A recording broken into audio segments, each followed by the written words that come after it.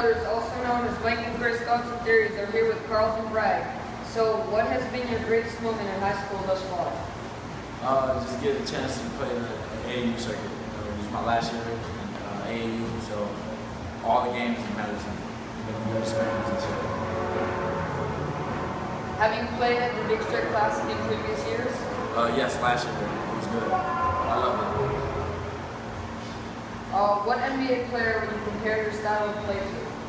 I want to say Kevin Durant because he's a 3, I'm a 3, so I love his game. If you had the chance to be invited to any NBA team, who would it be? Oklahoma City. Kevin Durant. What colleges are you looking at? Pretty much, I'm all over right now. September 1st, I'll cut my list down to 5. So. What is the most valuable characteristic that young basketball players need to have in order to be successful? I'm going to say loyal. Being loyal.